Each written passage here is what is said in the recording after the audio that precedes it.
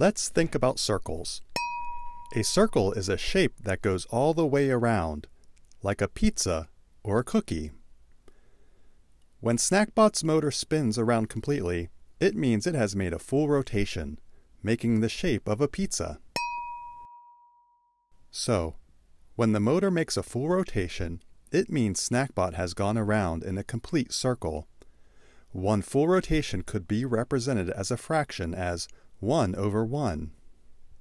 But what if the motor only spins halfway around?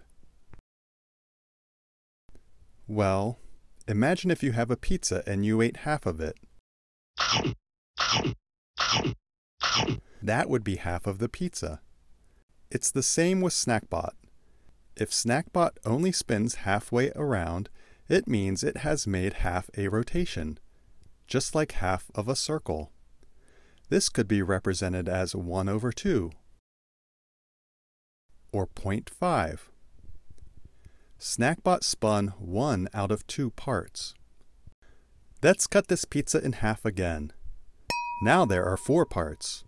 If SnackBot's motor spins for one of those parts, the fraction would be 1 over 4, or 0.25. So a full rotation is a complete circle represented as 1 over 1, or 1.